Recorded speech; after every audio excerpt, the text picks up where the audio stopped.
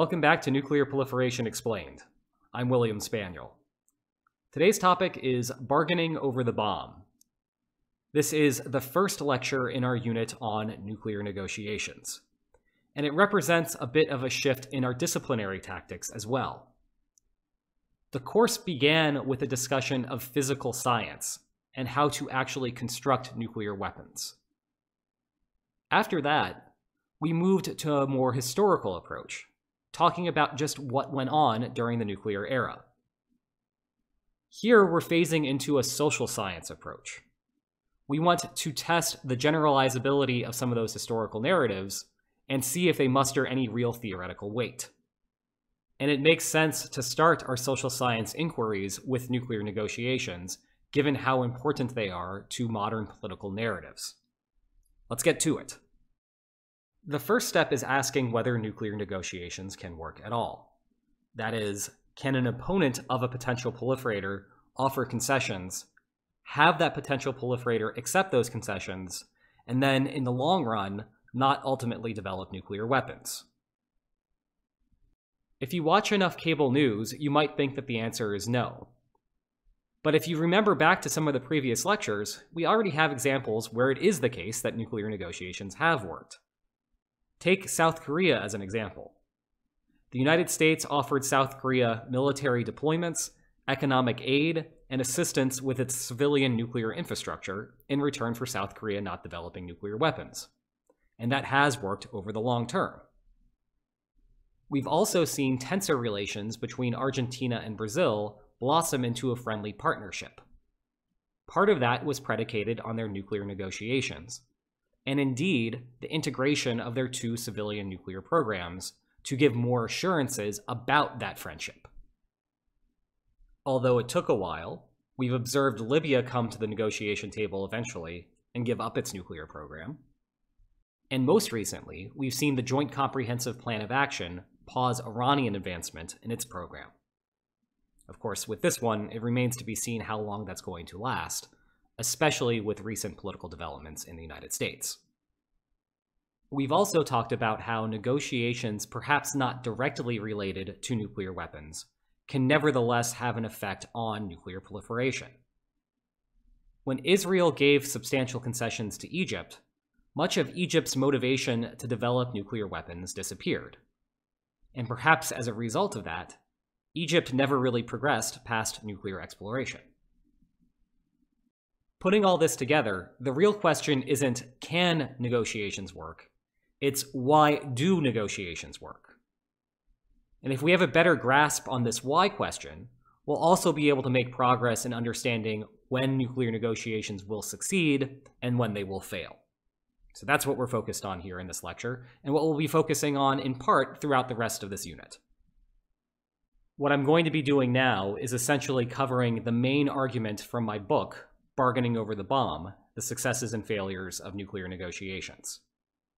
If you're interested in the more technical details, you should check out that book. There's a lot more complex game theoretical models that I discuss in there.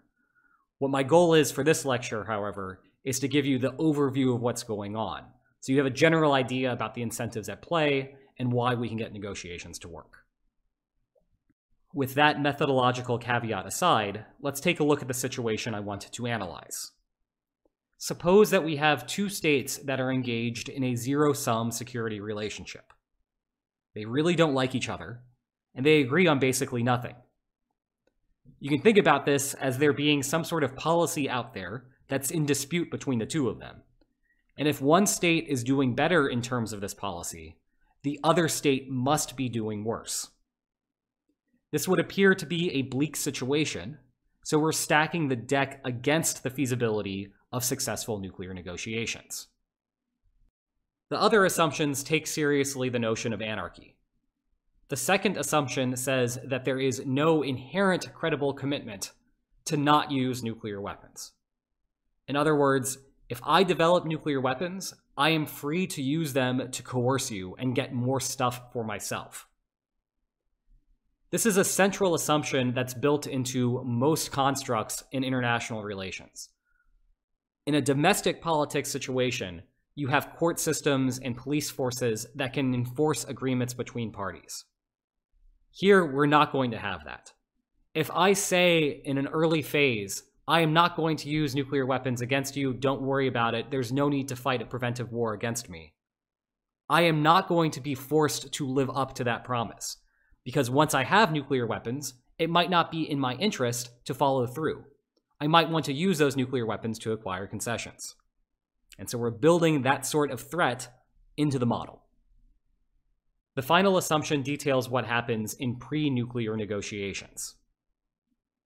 If an opponent offers a potential proliferator a batch of concessions designed to induce that potential proliferator not to build nuclear weapons, then the following thing can happen. The potential proliferator can say, thank you very much, I'm going to enjoy these concessions now, and, oh, by the way, I'm going to build nuclear weapons anyway. Once more, this is taking seriously the notion of anarchy. If an opponent wants to get a potential proliferator to accept the deal, then it must be the case that the potential proliferator is happy with that deal and prefers taking it over having the enjoyment of that deal in the short term and building a nuclear weapon anyway. It's also taking seriously some policy concerns, especially in the United States.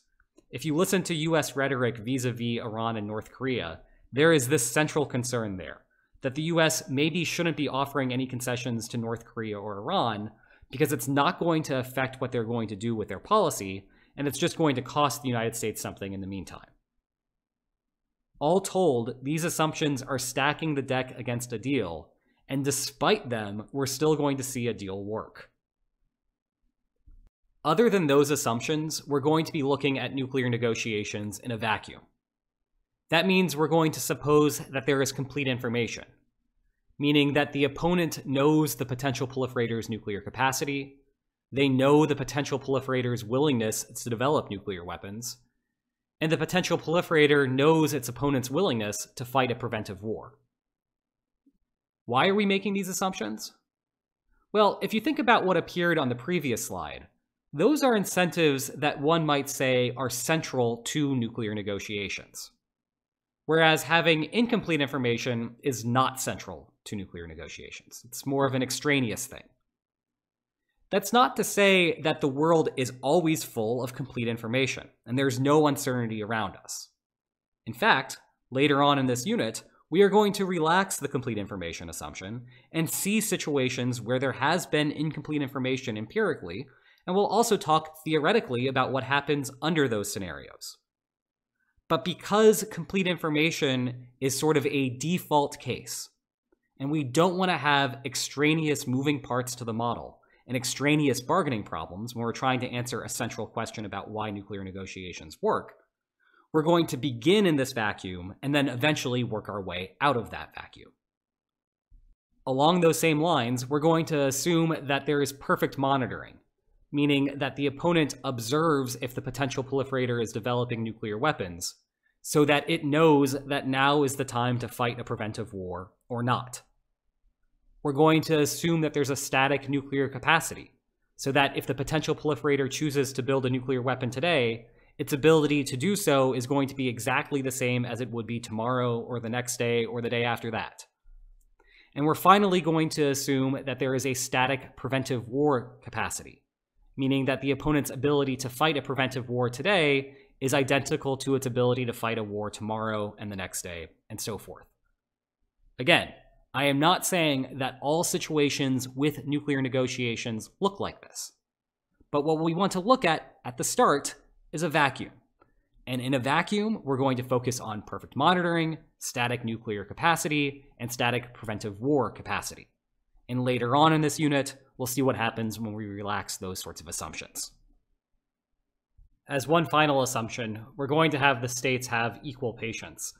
This one's a little bit more subtle than the other ones, so I don't want to focus too much time on it. But again, we'll talk later on in the unit about why this is important. With all of that out of the way, let's take a look at an overview of the game.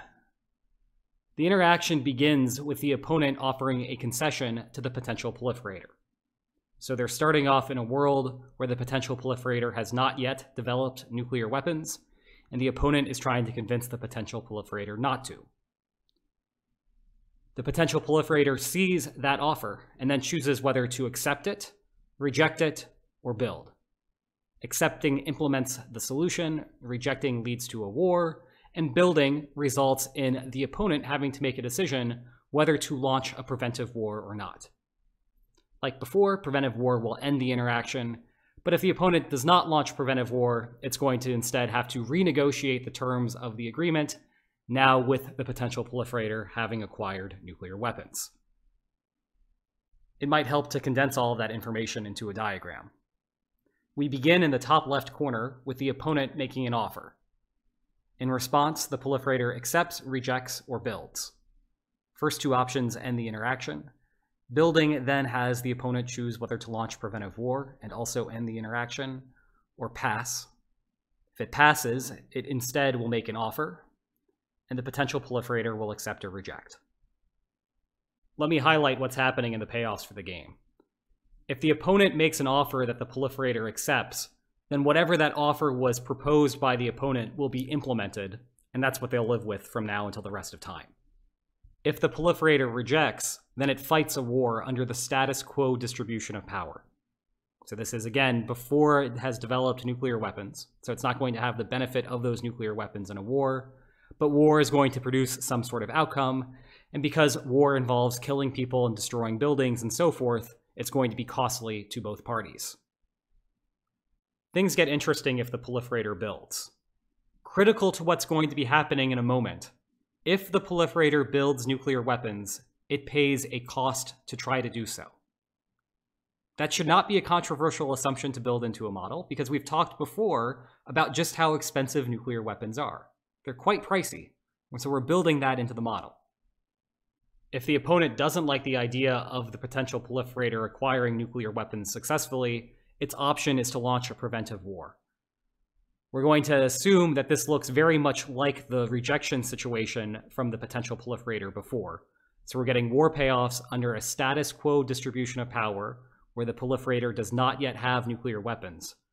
But, like I said before, it's costly to build nuclear weapons. So if you're the potential proliferator and you try building a nuclear weapon and the opponent just fights you, then any sort of capital investment that you've made on those nuclear weapons is just going to be lost. If the opponent passes, then we're going to have another critical change to the payoffs. Now that the potential proliferator has acquired nuclear weapons, there's a shift in the balance of power, so that if we have a war being fought into the future, now the potential proliferator is going to be relatively advantaged as compared to what would have happened had they fought under the status quo distribution of power before that power shift. After that, we have the opponent making an offer, and if the proliferator accepts, then the distribution that the opponent has offered is what will be implemented. But of course, the potential proliferator, having built nuclear weapons, will have paid the cost associated with that. It's a fixed cost, it's sunk, they can't get it back at this point. Finally, the proliferator could reject the offer in this post-shift phase. And if it does that, like I've said before, it has nuclear weapons. So in war, it's going to be relatively advantaged as compared to what would have happened pre-shift in the earlier phase of the game. However, still like before, the cost to develop nuclear weapons is sunk. So even if the proliferator fights a war, it is not going to directly recover the cost of nuclear weapons. It may indirectly benefit because it has more power, but it's still going to be suffering that cost of development. Just to take a step back here and give you an idea about why I've developed this course in the manner that I have. Everything that we've been learning in the previous unit are essentially assumptions that we've built into this model.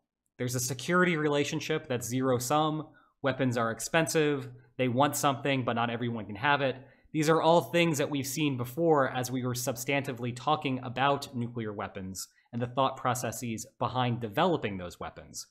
And now all we're doing is we're using a game theoretical model to aggregate all of those assumptions together and see what happens. So having put all of those things together, now let's actually see what happens. We begin with an interim result. If the opponent acquires nuclear weapons, the parties will reach an agreement.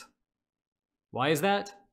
Well, war is costly, and because of those costs, the parties should want to avoid it. To be able to avoid war, both sides need to be happy with the deal, And so the deal is going to be centered around the post-shift distribution of power. That's important because it's what's going to motivate the country to develop nuclear weapons in the first place. To visualize what's going on here, imagine that the opponent and the potential proliferator have a strip of territory that's in dispute. That's why they have a problem with each other. The opponent would like to draw the border as far to the right as possible, as close to the proliferator's capital, and keep as much of the territory for itself as it can. The proliferator has diametrically opposed preferences, and it wants to draw the border as far to the left as possible. So we have a dispute. Well, we can either have that dispute resolved peacefully or through war. Imagine that we have a war. Two things will happen in the process. First, at some point the war will end and we'll have some sort of border drawn between the two of them. Imagine in expectation that that border is right there. So the opponent is getting what appears to be a little bit less than the proliferator, but there's some for both. In practice, it doesn't matter exactly where we're drawing the line in between the two of them. Whatever we have as the expected distribution will still have the same sort of central result that I'm about to describe. The second thing that happens in war is that people die. The people in these countries don't want to die. This is a costly thing. This is something that they want to avoid. And so as a consequence of that, imagine that the opponent says to the potential proliferator, hey, I know that we're going to, if we fight a war, have a border that's drawn about here. Why don't we just agree to that border right now, not fight a war, and enjoy the peace? If we do that, instead of having people die, we'll have everyone survive. Both of us will be better off as a consequence. If either of us were to, instead of agree to this deal, fight a war instead, well, we'll have the exact same border being drawn in expectation, but we'll have people dying in the process. Neither one of us wants that, so let's agree to this. And that's why, after the shift in power has happened, the expectation is that we'll have a deal done.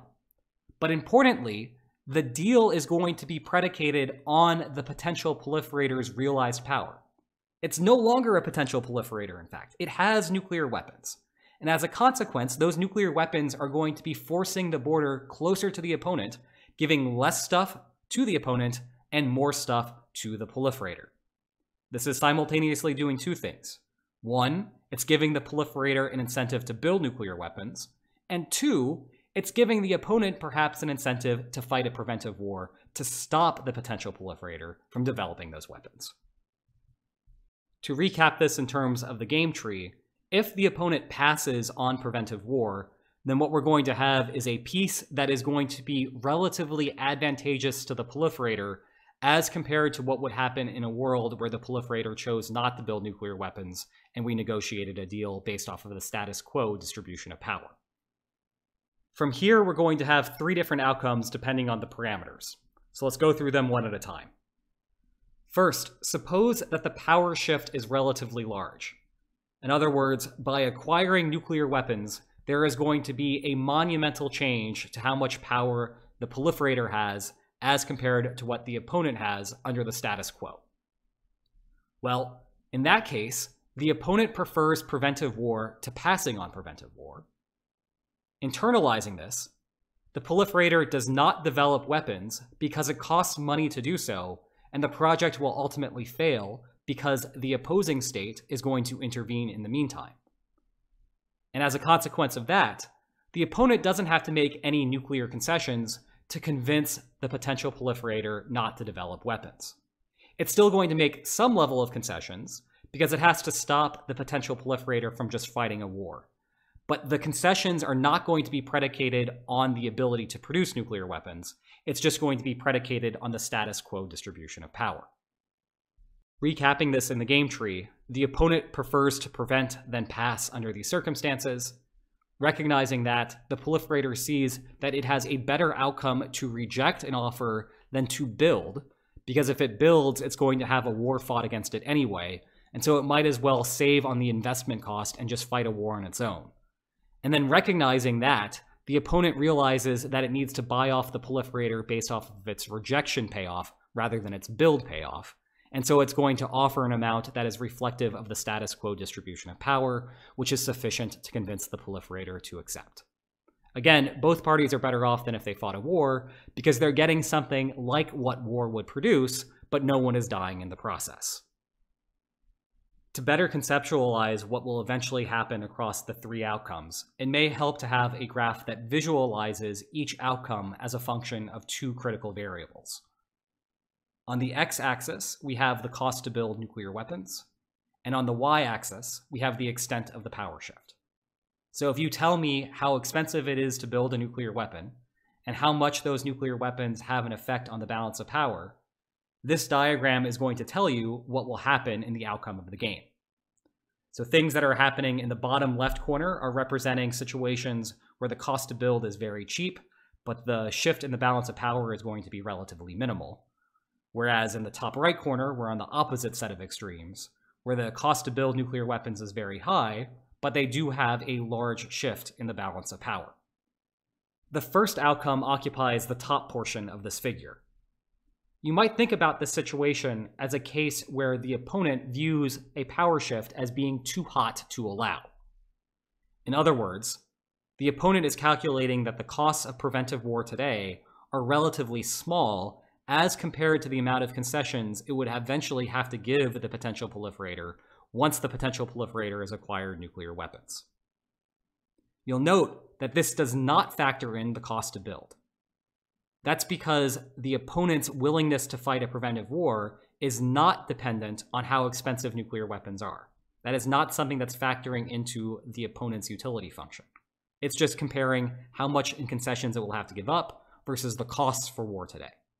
And so that's why we don't have this as a function of the cost to build. It's only a function of the extent of the power shift, and it's occupying this top part of the figure where that power shift is too hot.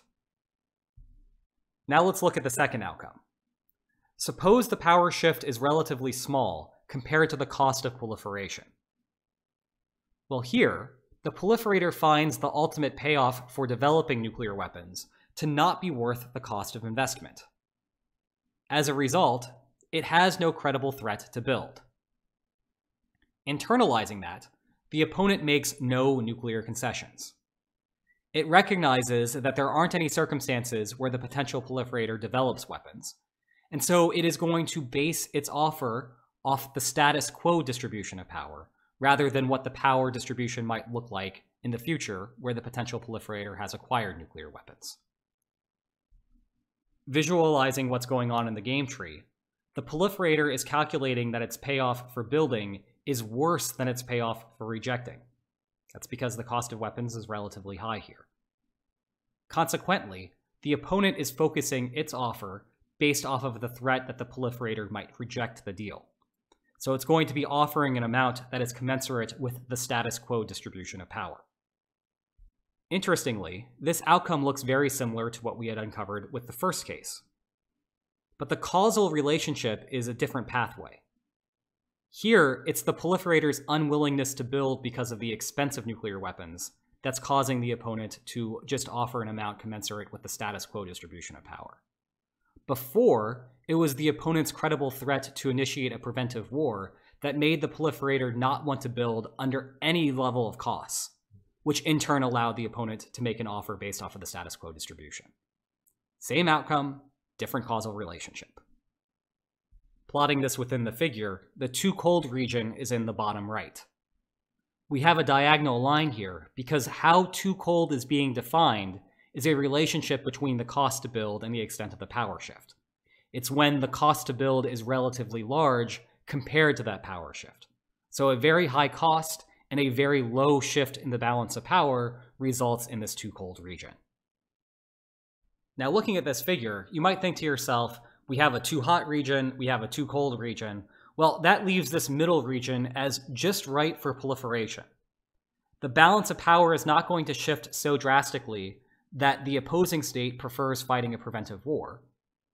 But the power shift is large enough compared to the cost that the potential proliferator wants to build nuclear weapons under those circumstances. And yet what we're going to see in the third outcome is still no development of nuclear weapons. So imagine that the power shift falls in a middle range. The proliferator then has a credible threat to build. The opponent does not have a credible threat to launch preventive war. And the opponent realizing the circumstances, chooses to offer concessions commensurate with the proliferator's ability to develop nuclear weapons. It preempts the need of the potential proliferator to acquire nuclear weapons by making a proactive offer designed to convince the potential proliferator that the weapons are unnecessary. Going back to the territorial dispute might give you a better idea about what's going on here. Imagine that the opponent and potential proliferator fail to reach an agreement. They can both anticipate what's going to happen next.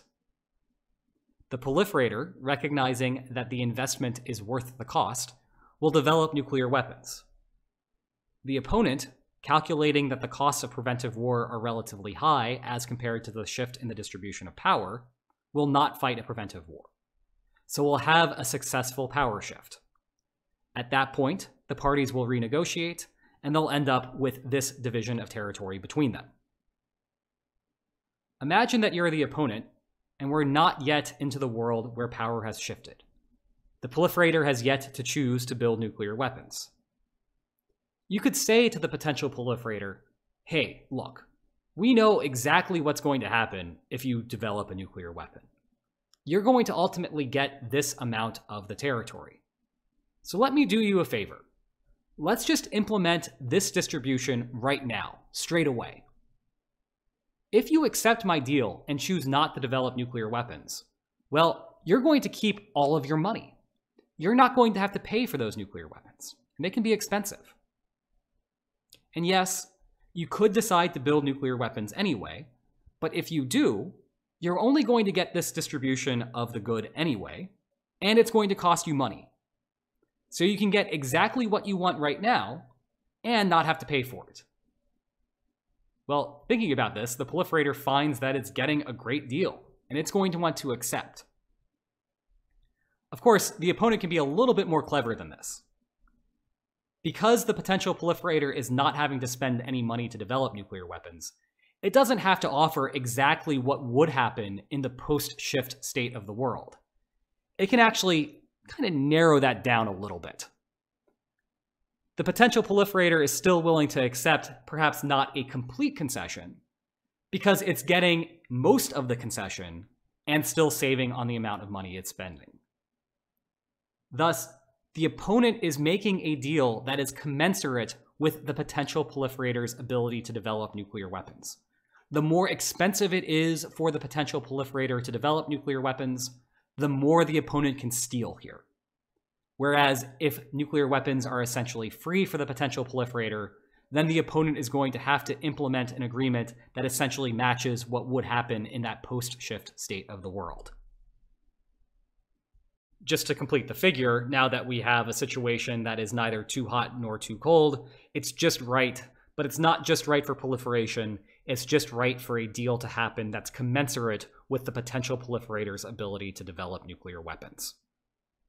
Wrapping things up here, even if we have an environment where two parties are in a zero-sum security relationship, and we have anarchy so that a potential proliferator can't credibly threaten inherently not to use its nuclear weapons, and a potential proliferator could take any concessions given to it and then build a nuclear weapon anyway, we still see that a deal is getting done. Of course, we've also seen other assumptions built into this model that are making nuclear negotiations rather frictionless. So what we're going to be doing for the rest of this unit is first looking into some of the statistical components of nuclear negotiations and see if one's ability to build nuclear weapons is in fact related to the amount of concessions that it's receiving. And then after we've done that, we're going to look more into the theoretical reasons why these sorts of negotiations would fail. So we'll relax all of those assumptions that we talked about earlier, and we'll see how under certain circumstances, once those assumptions are relaxed, we will not have a deal come together properly. Hope you enjoyed this lecture, and I hope to see you next time. Take care.